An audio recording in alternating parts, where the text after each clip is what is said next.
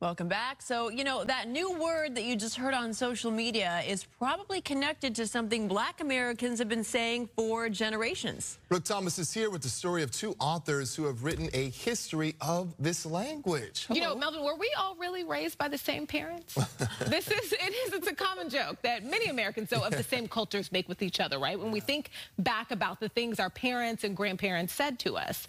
Black Americans, though, we're not a monolith, and that's important to state always, but we do still have many things in common. Our language, how we speak, what we say, that is often a big one. The devil is a lie.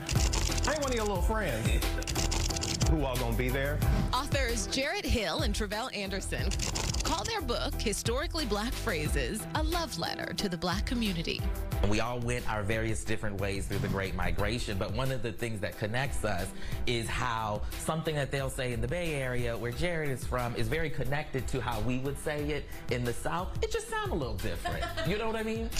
The two tell me they wanted to look at the ways Black culture drives culture at large through language. The book became a dictionary of sorts, a way to look at what these phrases mean, their origins. I do interviews in the book with like 12 different people, and one of them is with Dr. Ann H. Charity Hudley. She's a Stanford linguist, and we dive into kind of the history that's associated with the structure that is how Black people talk. And that structure is not just about words. Body language comes into play too.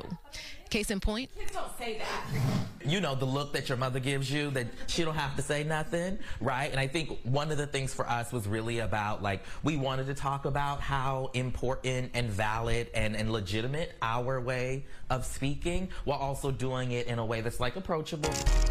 This book also touches on the progression and expansion of language, because some phrases are just new. The underlying context is always there and comes from the same place, but the kids aren't really talking like our grandparents did. I'm sure you've heard them say no cap. It means no lie, but what? I have decided cap is just gonna be one of the ones I ain't gonna ever get. Yeah. Right, and I'm actually resistant to it at this point, right? Like, I can't use it, I'm not using it right. If I do try and use it, I feel like the old man trying to use young language, right? And so, like, that's actually one of the fun things about language, is watching it evolve and change. Code switching is a topic in these pages too. You know, changing how you speak, usually at work or school, is an act of self-protection. It starts young. Noticing when I get to school, like, oh, people aren't talking this way. People don't use this word this way. People don't pronounce things this way. We're kind of like really analyzing the ways that we use our language and change it up and use it differently, and how we feel about that, right? If it's a good thing or not. While the way we all speak is an act of self-expression, an identity marker, the stigma towards some cultures can cause real harm. In so many ways, our language as Black folks is often, delegitimized and not taught as being serious. But the reality is we grow up with our own ways of moving through the world that sometimes, right, are very different than other people's. Nearly 300 pages of interviews, education, examples, and pop culture moments, culminating in a book that is overall just a good time. It takes you down memory lane. It's a lot of fun. It brings up all of those memories, the good ones and some of the bad ones, of you just growing up, right, and talking the ways that we've talked. Yeah, the good ones, the bad ones. I think everyone has the feeling. It's of heat when you think of your mama turning around, you're in the car, you ask, can we go to McDonald's? And she says, do you have McDonald's money? And you just no, I don't. You know I don't. Do you know what I mean? Or also the feeling when she calls and she says, did you take the chicken out? You didn't. Yeah, I know. I'm also combing through here real quick, and I love this.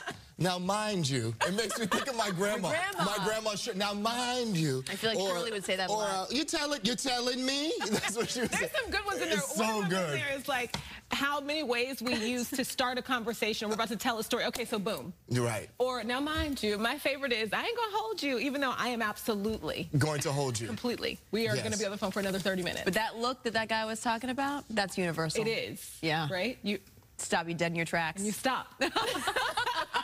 I have chills just like. And the best, look, this is Boo Boo the Fool. What do you think I'm Boo Boo the Fool? That's or don't be Boo Boo the Fool. Don't be Boo Boo the Fool. Okay, I need a translation on that one. Like, What is Boo that? Boo, like, don't be. This is not my first day on earth. Yeah, you like, can't don't. blame me, you know what I mean? Like, Act like you have what do I sense. look like? Yeah. Act like you have sense. Don't go misrepresenting your family. You know, don't act like Boo Boo the Fool, and don't be walking down the street because you know if you go around certain people, you got Boo Boo and Cuckoo. Everybody, don't gather with them. My people would say. Jen is good with this, okay? But Melvin is making a compound sentence there, Yeah, okay? now you're talking about Cuckoo. I'm like, I don't. in there, okay? But She's like, wait, I was following you. it's true. Oh my gosh, this is great. Yeah. This is amazing. So many of them you. don't I'm gonna have take that become home. universal, though. Do you know what I mean? And it's Right. Won't he do it? It's fun. Won't he do it? Won't he do it? Won't he do it? That's Show up and show out. Yeah. Oh, Yeah. this is amazing. And I love Jared too.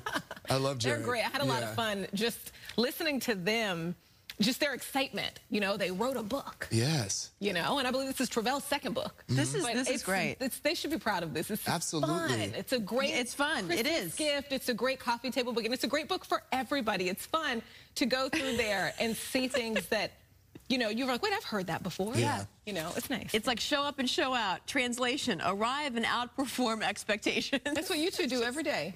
Oh, that's what you do every day. Yeah. I love try. it. Show up I and try. show out. You Let's know. go. This is amazing. Thank you. Thank you very much. awesome. for Let's bringing go. this. You can't have my book, I though. like. Okay. Don't Okay. thank me too hard. Can I Okay, take a won't look he at do that book?